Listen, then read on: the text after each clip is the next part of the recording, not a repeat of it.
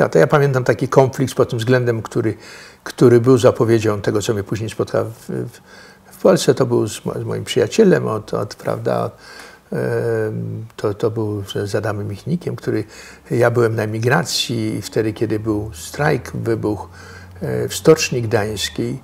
Ja mówiłem przez Wolną Europę i na początku to opowiadano mi ci, którzy byli. On był wtedy u księdza Jankowskiego, prawda, był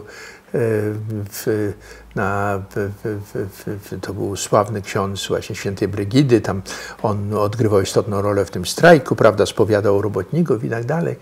I oni słuchali mnie i on był wściekły, dlatego że sposób, w jaki analizowałem ten strajk, to był takim z pewnym analitycznym dystansem, znaczy ja pokazywałem im podobieństwa z innymi pewnymi ruchami, z innymi wydarzeniami.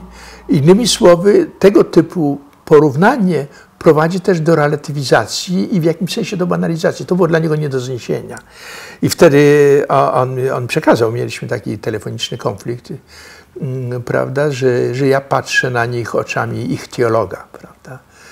To znaczy, że ja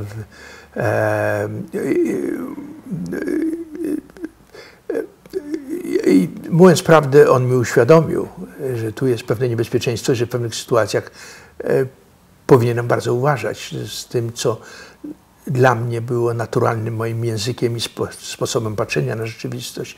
To znaczy, to nigdy nie było tak, żebym ja się nie utożsamiał. Ja nigdy, i to dzisiaj też wtedy, kiedy są podziały i są pewne środowiska intelektualne, których tu się nazywa w publicyście symmetryści, to znaczy, że wart pac pałaca, że tam ten PiS nie jest gorszy od tych, którzy poprzedzali PiS i tak dalej.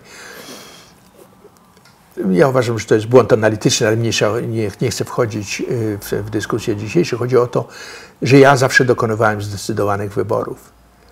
Ja zawsze wiedziałem, gdzie jest moje miejsce, ale to nie znaczy, że ja nie widziałem dwuznaczności z tym związanych. To znaczy w warstwie analitycznej ja pokazywałem złożoności, dwuznaczności, ambiwalencję, ale przy tym to zawsze kończyło się konkluzją, że ja wybieram to i to, dlatego że uważam, że jednak argumenty podstawowe za tym przemawiają, prawda? To mam takiego właśnie bliskiego przyjaciela, który jest teraz niestety bardzo chory, bardzo wybitny filozof polityki, specjalista stosunków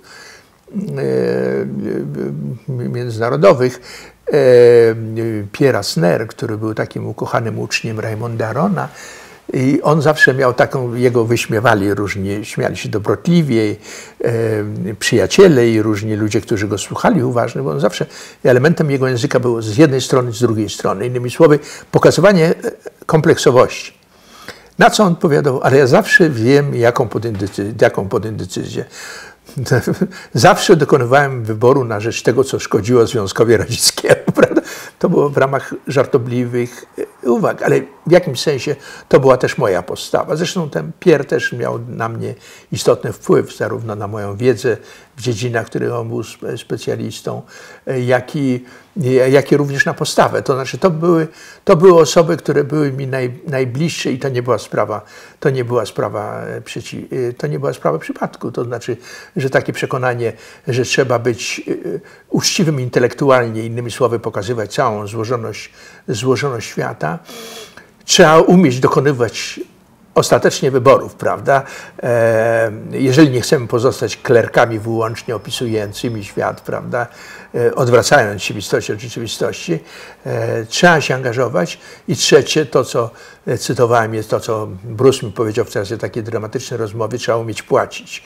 To znaczy, że trzeba umieć również podejmować decyzje, które kosztują, prawda? I w jakimś sensie to były jak powracając do tego mojego pierwotnego wątku, kiedy mówiłem, że się zastanawiałem przed naszą rozmową, jakie są takie linie zasadnicze, które mógłbym w moim życiu zdefiniować, zdeterminowane przez czynniki zewnętrzne, czy też wynikające z moich własnych wyborów, to ta postawa niewątpliwie charakteryzowała moje angażowanie się w życie publiczne i myślę, mam nadzieję, że charakteryzuje do dzisiaj.